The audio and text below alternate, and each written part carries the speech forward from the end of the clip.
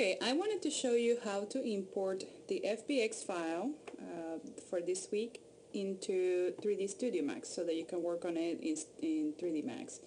Let's go to here on the main menu, the Max icon there, and go import and import. Okay, that's the option we're going to use.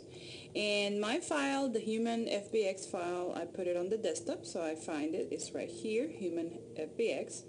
So then I say open. And for the presets, just leave it as a default and say OK.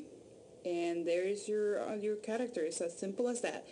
The next step you need to do is in order to see the UVs, you gotta go to the modifier menu, go to UV coordinates and unwrap UVW. That way all the UVs are set up already.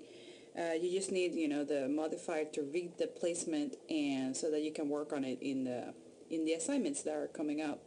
If you open the UV editor, you're going to notice that the UVs are nicely laid out. Let's turn off the texture over here. And from here, you can save them to Photoshop, or you can simply work on the viewport tools and paint directly on the model. Okay, so that is how you import your character into 3D Max and set up the UVs.